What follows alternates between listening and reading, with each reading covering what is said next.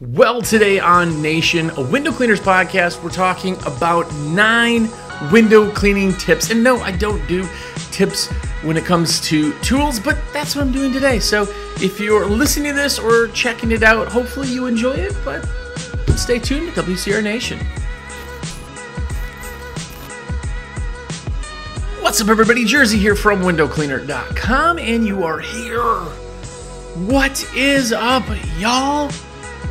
If you are just finding the show, thanks. This show's been going on for, 7 years. I've been a window cleaner for like 16 plus years. Had my company. I am now a rep with windowcleaner.com, and this is what I do. Try to help people who are starting companies or have companies or any of that. I'm a nerd, so that's what I do. So hopefully you enjoy it. Hopefully it is better than a cat video. Most cat videos. Some of them are pretty darn good. But anyway, today, that's what I'm talking about. Normally, I don't go into gear. That's kind of more like Steve-O's world. He does the gear side, I do the business side. But I had a kind of an interesting idea. By the way, if you guys ever have ideas for shows, send me a text. Let me know. My number is 862-312-2026. I'll do a shameless plug later and give you that number again. But I wanted to do some tips, some things that I've found through the years that are like little hacks that work with gear that maybe it will help you. And, you know, I know thousands of you tune into this to have little bits of business information, but I thought this would be a fun one.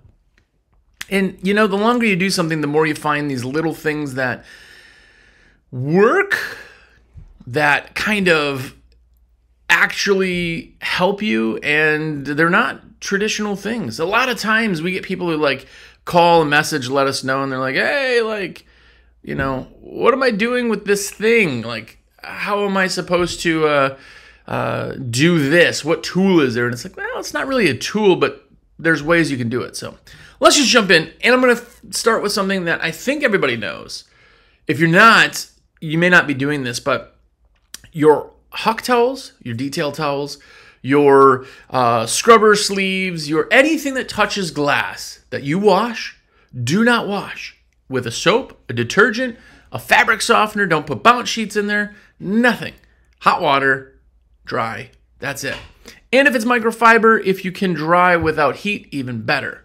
But if you put soap into something like that, you are going to be leaving little weird cloudy marks every time you detail. And sometimes more than others, sometimes it washes out pretty well, but if you can smell anything like a detergent, that means something is in that and it's being left on there, and that will get back on the glass. So if you've ever chased these weird smear lines or marks and you're like, what the heck is going on? There's a film. It's actually from your towel or your sleeve.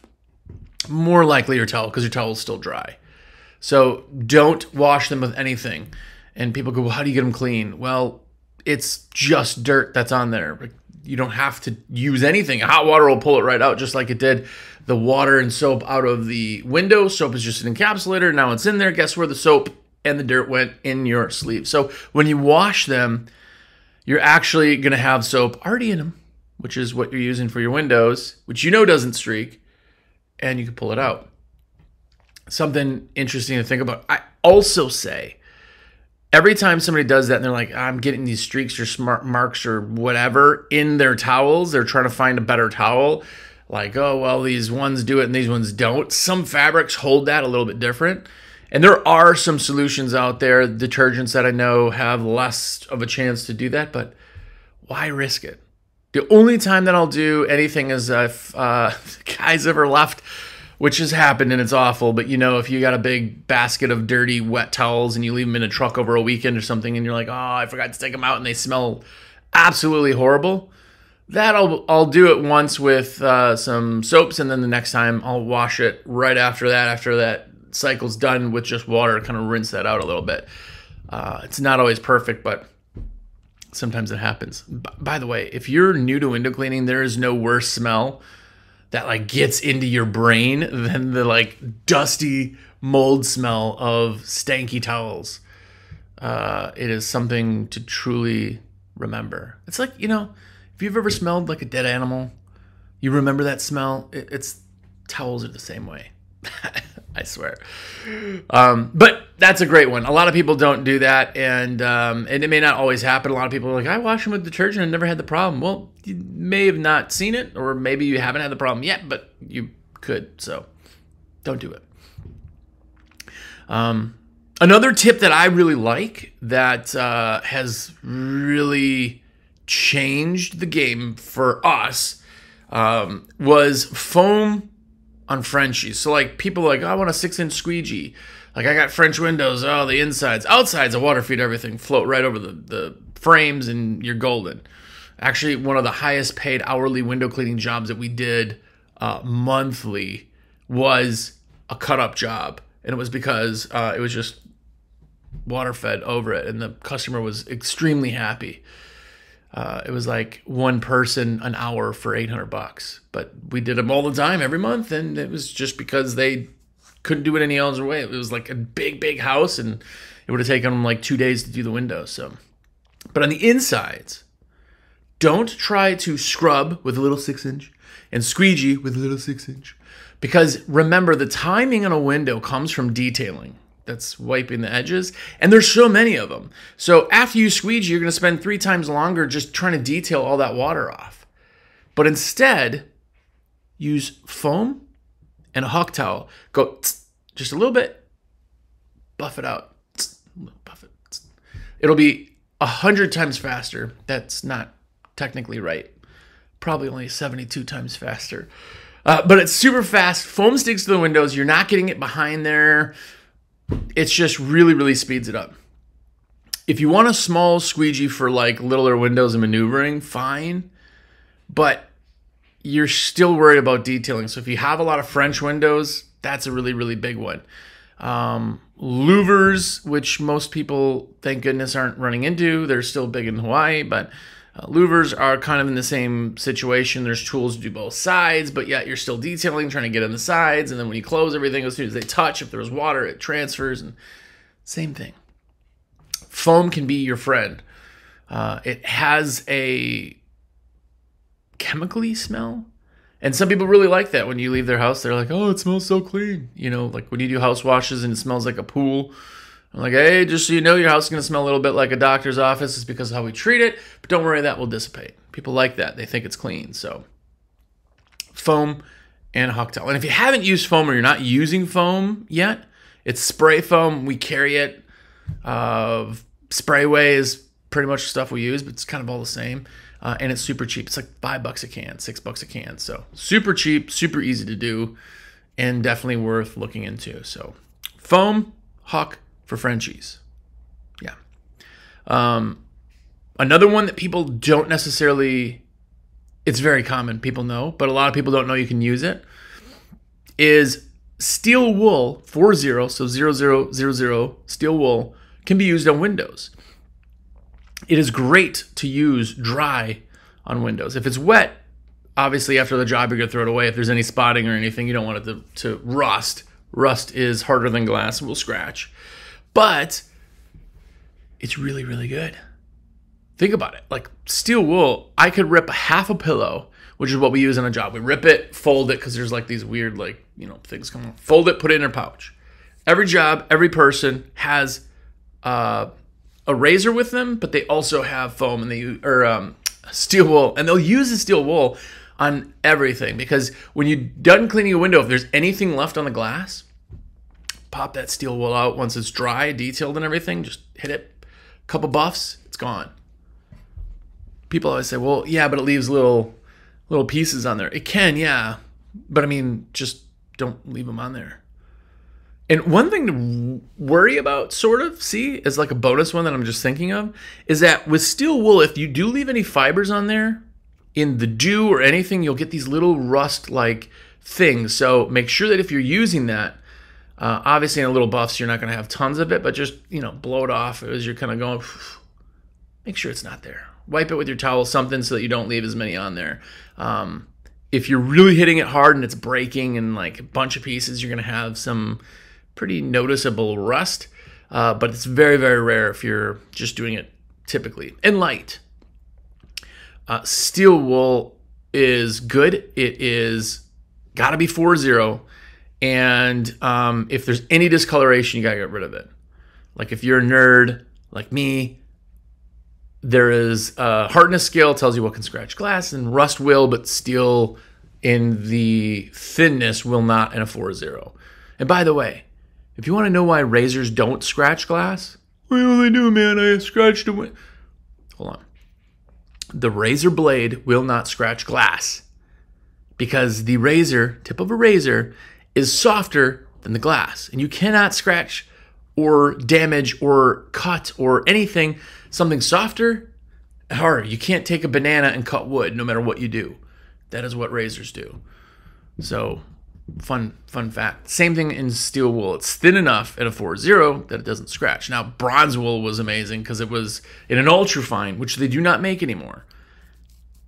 The bronze wool, if you see any stuff out there, they still do make a fine grade, and that will scratch glass. Not maybe on every window, but it does scratch glass. I've seen that, done it. We've tested tons of people and companies across the country, world, that have said, oh yeah, our grade is ultra fine, and it's not. There was one machine that did it. It's gone down during COVID and hasn't been back since. So be careful if you're using bronze wool. But that was great. Same softness, but it didn't rust. So that's why you found it with a lot of Waterfed. So super nice. But anyway, I digress. Steel wool's good. It's got to be 4-0. Another thing that I always like to have if you're doing resis inside at all is a toothbrush. A toothbrush fits in a channel. You know, so all your bucket on a belts always have like 2 spots for channels. And we personally didn't carry 2 channels for pretty much anything. It's 9 o'clock. So one of those slots always had a toothbrush in it. And a dry toothbrush on a dry window does great for tracks. Any little gap in there where you're trying to get the towel in, all you do is with the toothbrush, turns it into like the powder, you can wipe it right out. Super easy. Dirt is easier to get out of a track than mud. Dirt is easier to clean than mud. So always do your tracks first before your window. And you will save yourself so much headaches because you're not wiping mud, you're wiping dirt. And when you're all done doing the window, some of it drips, you're going to wipe it again for a second time, and that last bit gets any residue of the dirt out. So remember the staging and how you do that. Always do your tracks while they're dry, and you will save yourself so much headaches. And sometimes you forget, you get into it. Heavy cleaning the tracks is something different. That's a toothbrush and a vacuum, which gets me to this next kind of tip.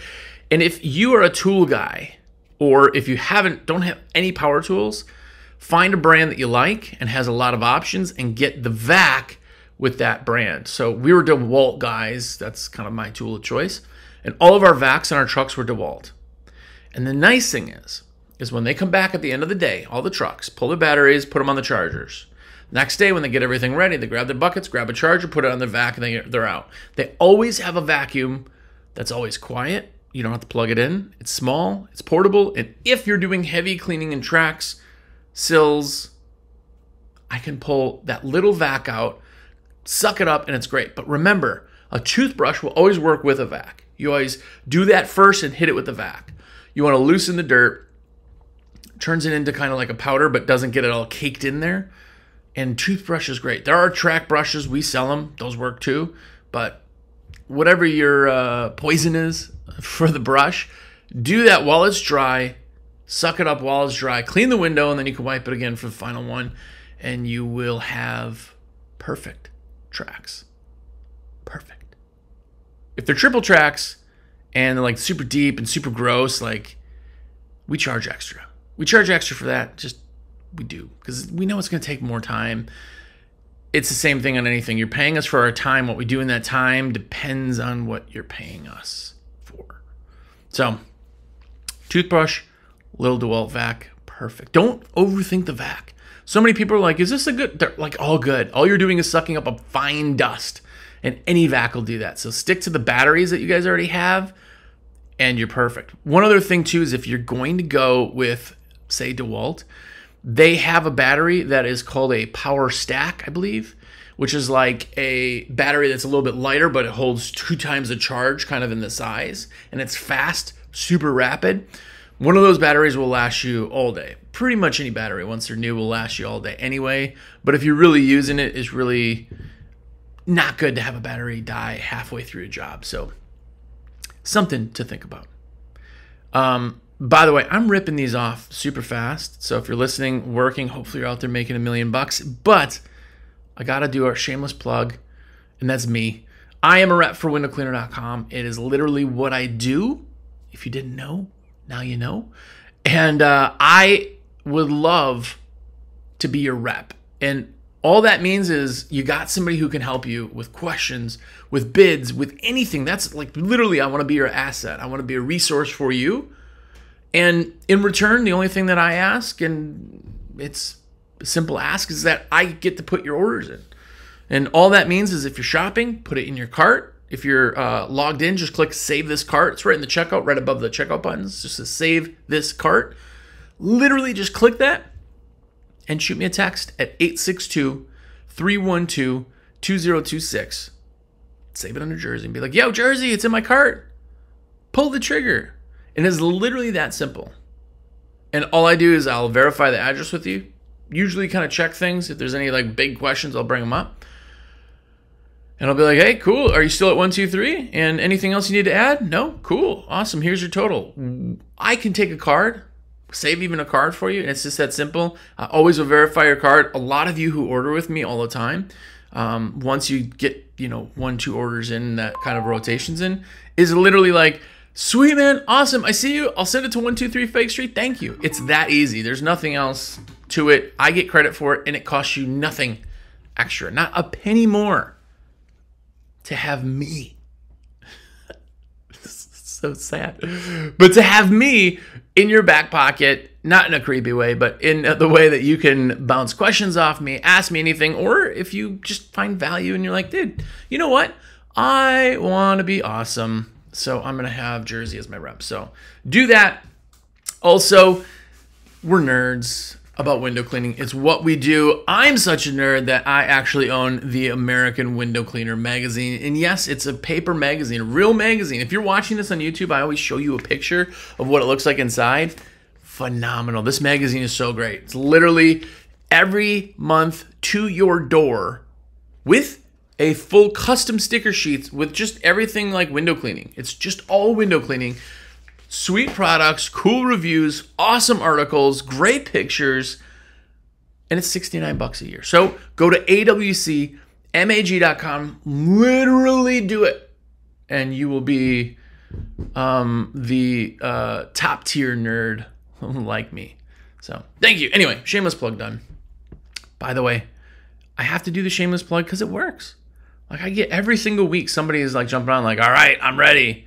I want you to put my order. And it's so phenomenal because it's how I make my money. Literally, like the magazine, of course, kind of not a money generating thing. We got a great team. Everybody's awesome for it. It's an amazing project.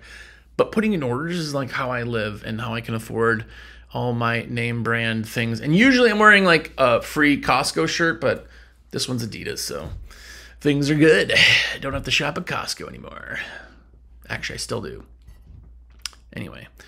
All right. So we talked about all these little tips and tricks already. And I got another one because I get this, again, being a rep, I talk to hundreds of window cleaners a week. Hundreds. I mean, literally my stats of like how much stuff I do would blow you away. People are like, oh, you never answer your phone.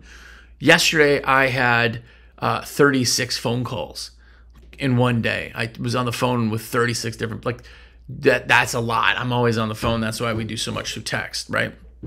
But people are always like, okay, I got to get behind a window or I got to get behind a door or something. Like, do you have something that's like super small? And I'll tell you, no, you don't even need that, right? So if you have 2 panes of glass, you're super close and you're like, how do I get in there? All you do, pop the quick release in your channel, take the handle off, and now you have that channel. You don't have to have it on a handle. If you hold it at relatively the right angle, you can stick the channel down there and do a pull, and you're going to do what you did with a handle.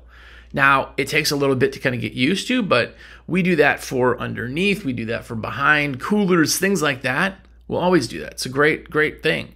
You can even take your handle, loosen it, move it all the way to the one side, and now you got like this super long side. You could drop it down, right? In the same sense, is that could also be a quick extension. So if I'm doing a window and I got to get to the detailing and I can't really quite I can take that channel, move it to the side, put my towel on the channel, and use the channel as a little extension. A lot of really good ways to do that, and you don't need a specialty tool for that when you can make the tools you have actually work. So really pretty cool. That one's hard to visualize sometimes, but you kind of get it.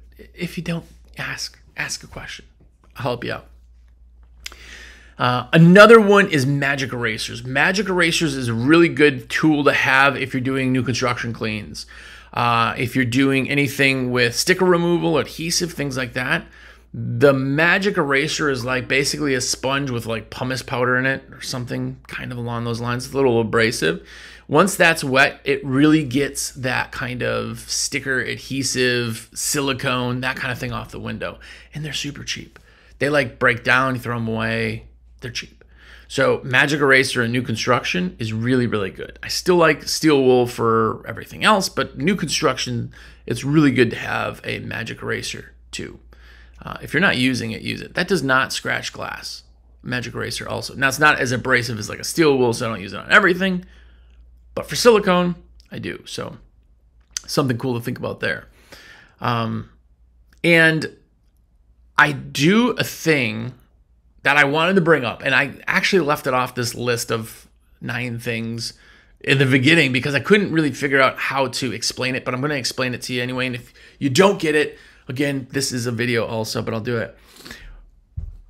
Every one of our guys is taught the exact same way. When you're done cleaning the window, don't look straight on it like you're normally like, okay, cool, looks good, and move on.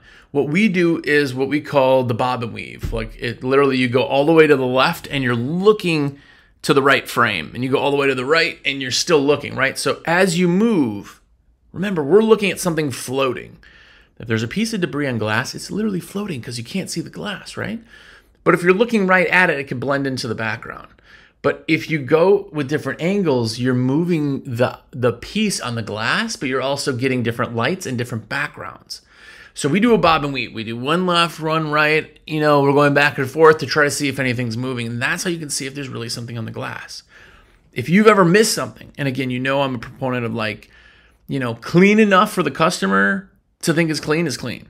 So I'm not talking about going all the way in and doing it, but a quick bob and weave, you can see if there's a big smear. Because there's been a lot of times you do a whole window, and as soon as you do that, you're like, oh my gosh, there's like a thumb-sized something in the middle, and I didn't even see it because behind it, through the window, was the garage or whatever, and that background kind of matched up. So do a bob and weave, side to side, and you're going to see a lot more kind of debris on the glass.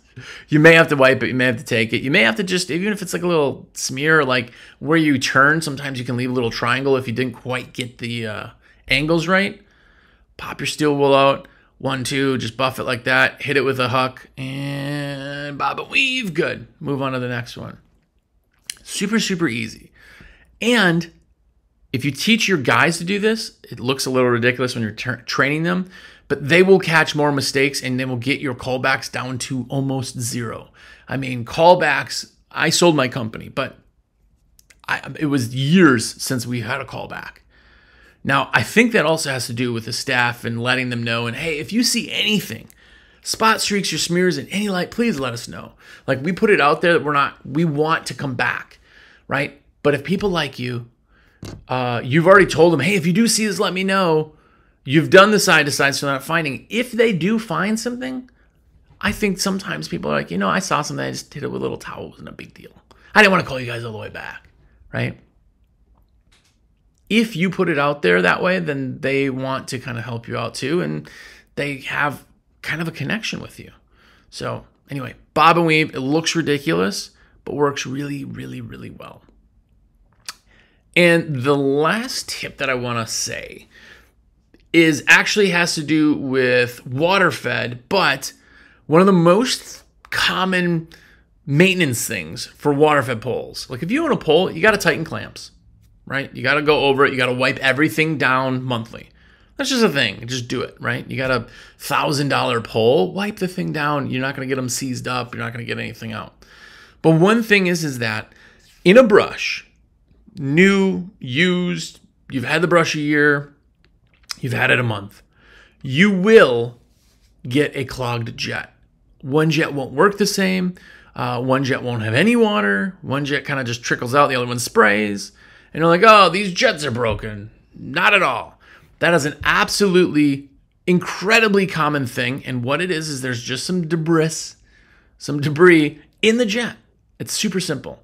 When you're dragging hoses and packing up, sometimes it gets on the little like quick connects, and as you put them, it pushes it through. People are like, oh, no, I'm running it on the system. There's thousands of other times you get stuff there. Even, on the window, if you're cleaning, sometimes stuff can get pushed back into the wedges, right? There's lots of ways it can happen. And it is a super, super easy fix. And I'm going to give you the fix.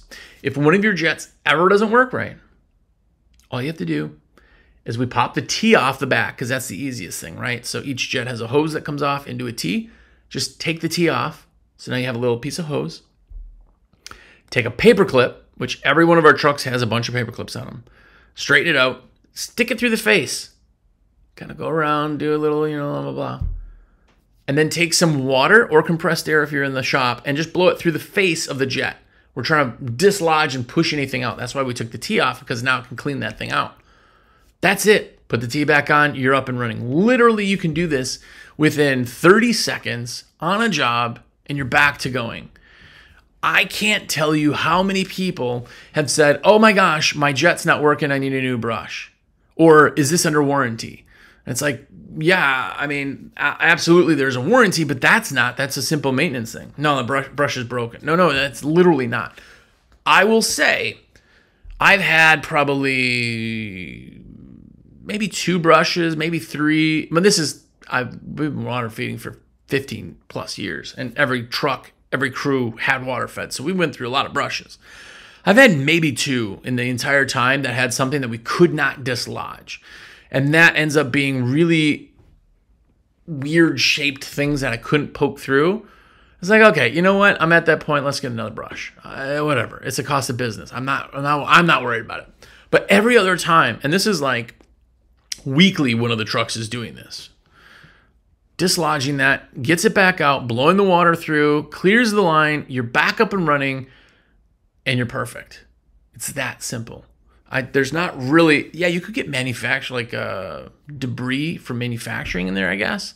Super uncommon. Very, very rare, because a jet is not burred, it's tooled. So if that makes sense, there's not burrs that are in the jet. They would be out of, anyway, it's super rare. It's almost as rare as getting, air quotes, bad resin. It's just very, very uncommon to kind of get that. So nice to have. And a paper clip is incredibly cheap. As far as tools go, it's going to be one of the cheapest ones you have in your arsenal. And I'm telling you, you'll use it all the time. So simple paper clip. Or you can also get, they're called, some people call them O-ring picks, but they're like those pick sets that the dentists use, scrape your teeth and ruin your day. Those are nice to have too. They don't go in as much as a paperclip, which paperclips, again, are super cheap.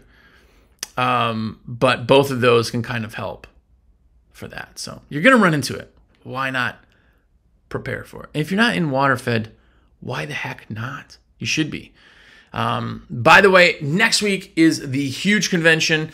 If you're watching this when it comes out, of course, I'll be there. The whole crew will be there. We're actually going to do some live stuff from the show also. If you're there at the show and you're listening to me right now, please say what's up. Scream it. Be like, Jersey! I want to be the most obnoxiously received person there. If you see me, make a big deal and be like, yo, what's up, man? Also, Steve doesn't watch these. So if you see Steve-O with me, because we're like side by side the entire time at pretty much everything. I mean, you'll see us together at dinners to whatever. It's just we kind of hang out a ton. If you see him, do this. And this is my favor to you.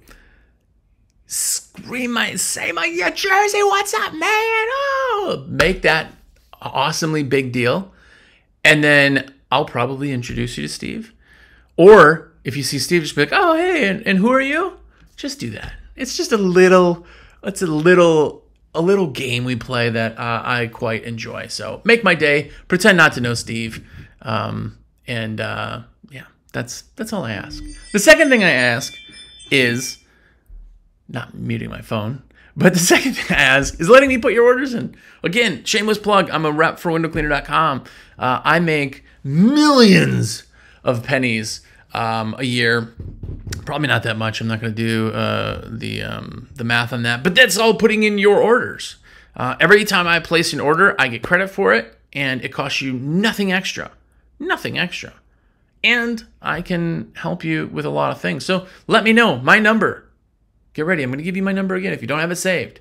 But it's 862-312-2026. Text me, yo, Jersey, everything's in my cart. Or even if you don't put it in your cart, just be like, yo, Jersey, I need this, this, this, and this. Sweet. Makes my day. Please do that. Help me out. Let me, live my lavish lifestyle. And if you haven't yet, get yourself a subscription to the AWC magazine. It's American Window Cleaner magazine. It's phenomenal. It's so good. It's so good. Just go check it out. It's awcmag.com/sub. $69, which you have, bro. You have that. Get a subscription because that would be amazing. I want every window cleaner to have a subscription to the magazine. So go and do that. Again, if you're at the huge convention, say what's up. If you're just there in general, let me be your rep. And until next week, go out there, try some of these tips because they're really good. And more importantly, go out there and be epic.